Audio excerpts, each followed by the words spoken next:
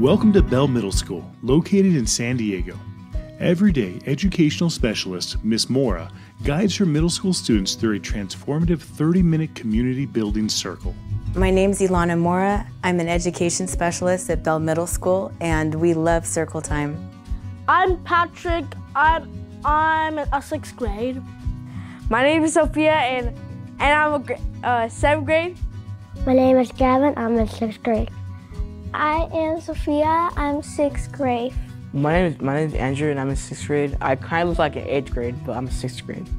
So in 2018, I went to the Restorative Circles training, and I was the only education specialist Mod Severe teacher there.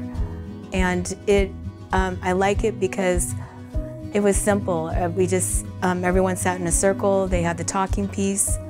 We took turns.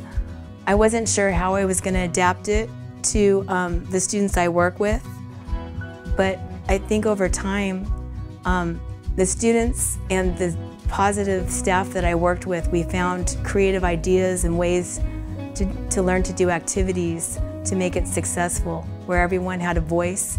And so I think over time, Restorative Circles has really helped build community in my class.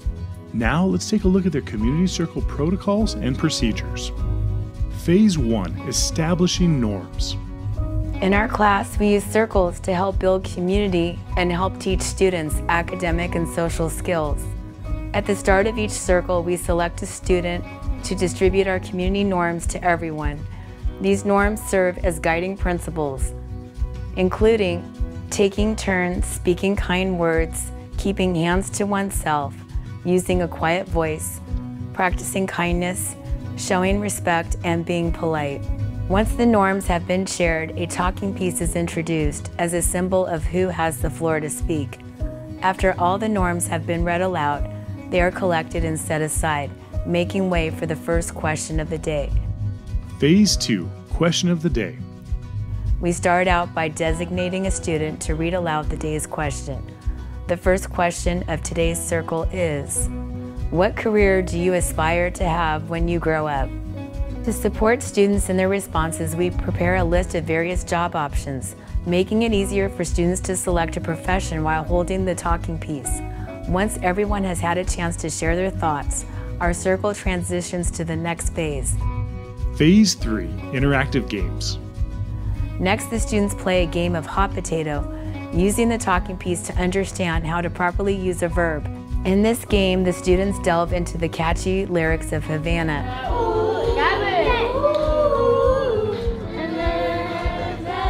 We appoint a student DJ to play the song.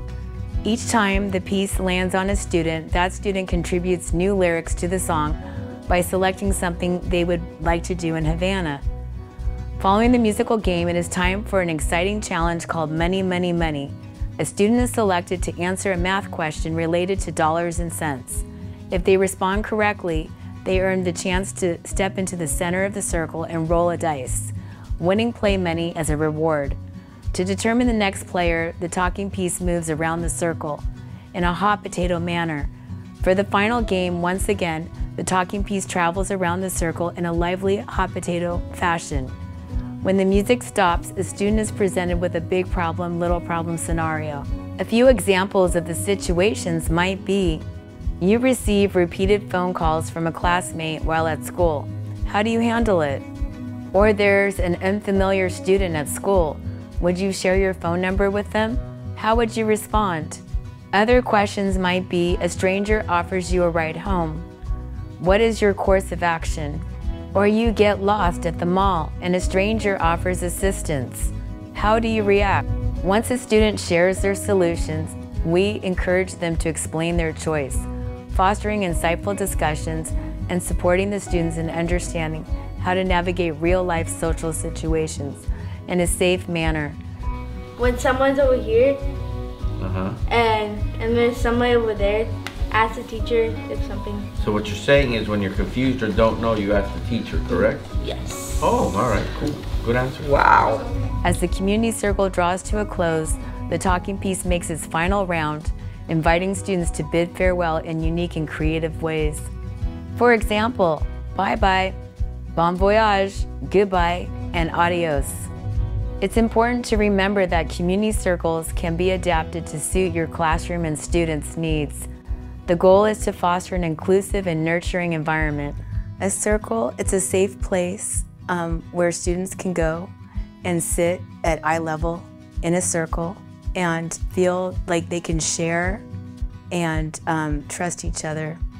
The circle time, we just have fun and learn and having a good time.